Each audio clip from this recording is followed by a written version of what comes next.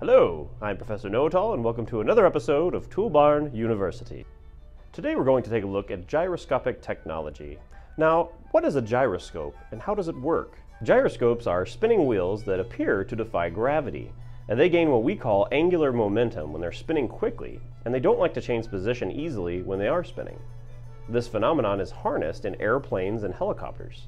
You see, gyroscopes don't tilt easily, and when they do tilt, it triggers sensors that alert the pilot of the aircraft so they can make adjustments quickly. The same technology is being used in many smartphones today. For instance, this iPhone has both an accelerometer and a gyroscope in it that allows you to control your phone by just positioning it in many different angles. Gyroscopic technology is also being used in tools today. For instance, this DeWalt gyroscopic screwdriver.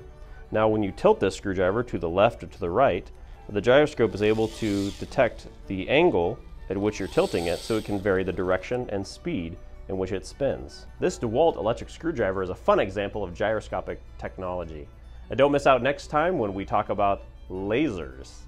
Thanks again for joining us on this episode of Toolbarn University.